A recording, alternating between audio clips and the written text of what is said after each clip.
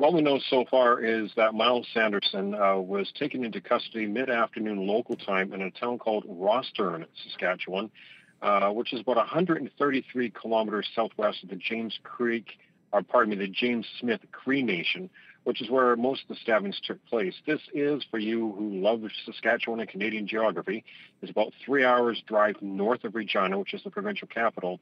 It is, however, only a 42-minute drive from Saskatoon, which is the other major city in Saskatchewan. So it's actually getting pretty close.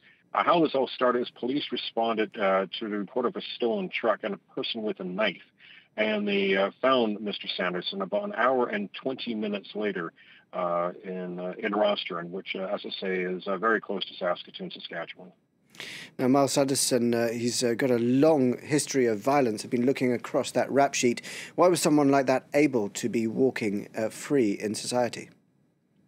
In Canada, quite often we have what's called statutory release, which is when a person convicted of most crimes at 2/3 of their sentence gets released with conditions on parole back into the community at a halfway house, or if they're Indigenous, maybe back to their First Nation with restrictions.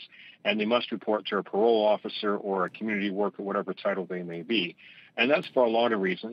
It's just so a person does not get released at the end of their sentence with no conditions and away they go. They just drop into society. Hey, best of luck to you. It's so they can actually be integrated and become a productive member of society.